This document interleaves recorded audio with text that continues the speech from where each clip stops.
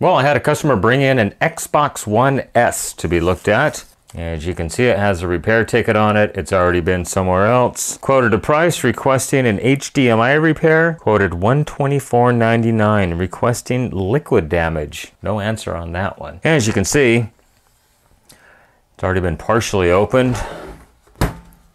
Case is really not snapped on it to speak of. Security tabs already out. So I think we can just kind of peel this thing open pretty easily. Once the tabs have normally been removed, it typically opens up quite easily. Just like that. And right away, what do I see? Something purple.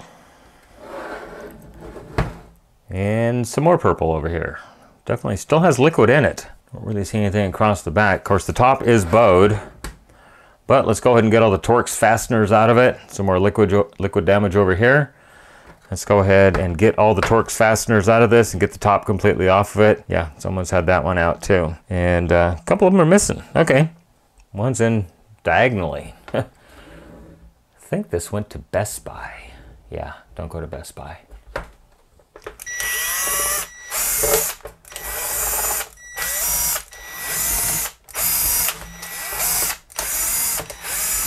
I see that it's actually missing the 4 screws for the heatsink for the processor. Well, let's just go ahead and look and see what we have inside.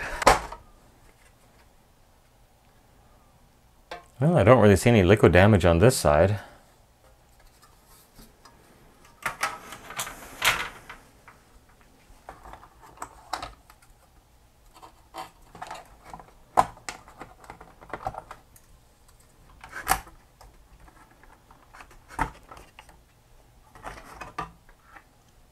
See a tiny little drop on the bottom of the DVD player.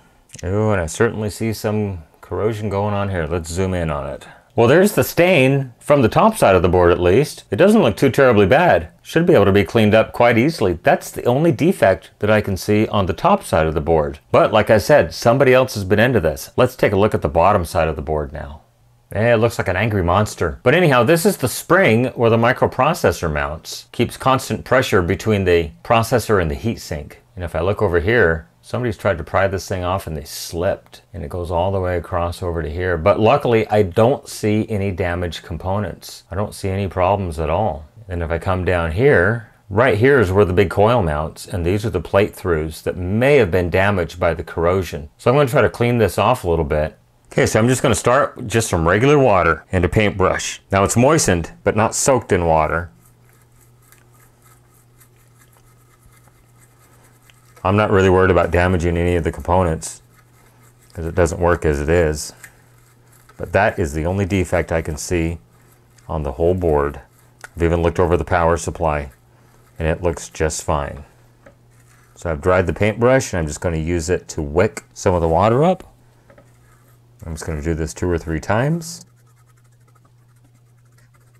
I'll just take some compressed air and blow the little paintbrush particles off the board, and I think we'll be fine. We'll plug it in, see if it even turns on, who knows. Well, after cleaning, I don't see any significant damage whatsoever. Even the conformal coating of the circuit board has not been damaged in any way, so I don't believe that was the issue in the first place. I've looked over the entire board, including under the heatsink, even with a high power flashlight and a magnifying glass. I've checked over all the BGA chips that I can easily access, all of these RAM chips right here. There's a whole bunch of them that go all the way around the processor, and they all look really good. I don't see any issues with those. I don't see any corroded balls underneath. I looked over all of these on the back side. I haven't seen any issue with this thing whatsoever. I think they might have just been scared with the word water damage. But I think at this point, I'm just going to plug it in, see if the power supply is actually making voltage, and we'll see if this thing even tries to power up.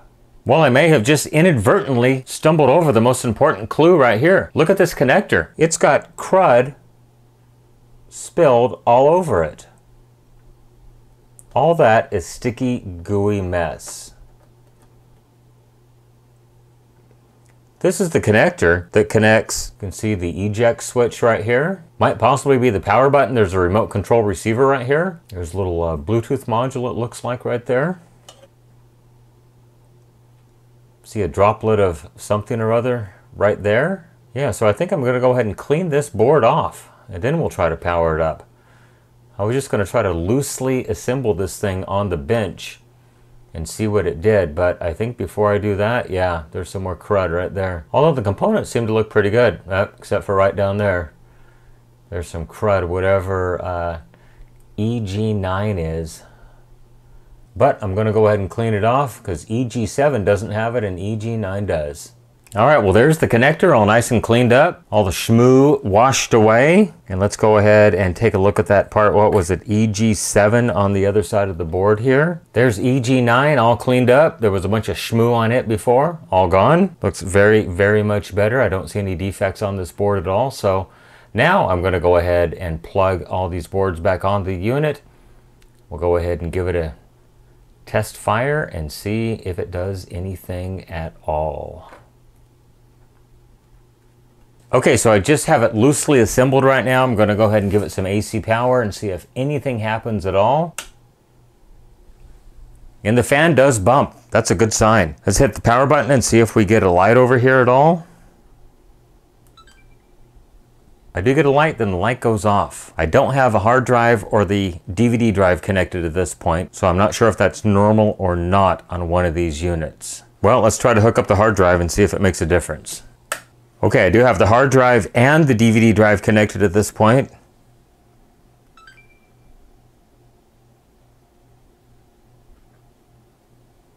And I don't get a power light this time. I get the beep.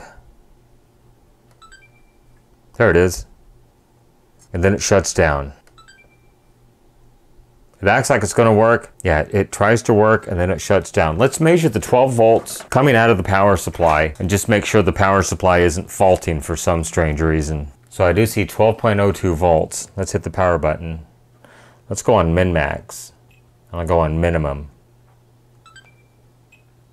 Nope, not the power supply. 12.01 is the minimum, so something else going on in this thing.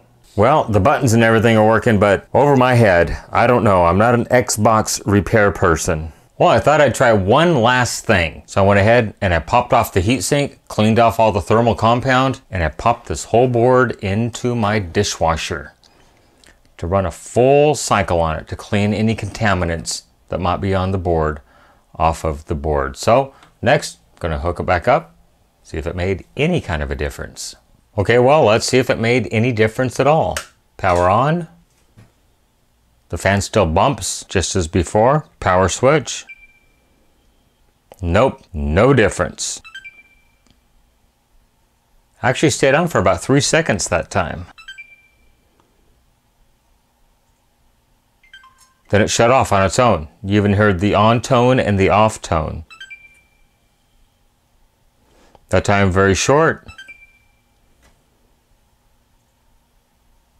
Well, unfortunately, this is the end. Unsuccessful completely. Not a successful failure, just an unsuccessful repair. Like I said, I'm not that familiar with Xbox repairs. I don't know what to look at. Anyhow, I'll be giving this back to my customer unrepaired at no charge. Go ahead and leave me a question, a comment, a concern down below, good or bad. I try to respond to the comments when I have time. While you're down there, hit that subscribe button and like this video. It really does help my channel grow. You can follow me on social media, Facebook, Instagram, Twitter, at NorCal715. You can email me, NorCal715videos@gmail.com. Remember, with your help, we could try to keep these things out of the landfill, out of the recycle bin, and out of the e-waste facility. If anybody has any ideas, please let me know. Everybody, thank you so much for making it to the end of this video. I really do appreciate it. Everyone, have a great day. Once again, thank you so much for watching. Bye-bye.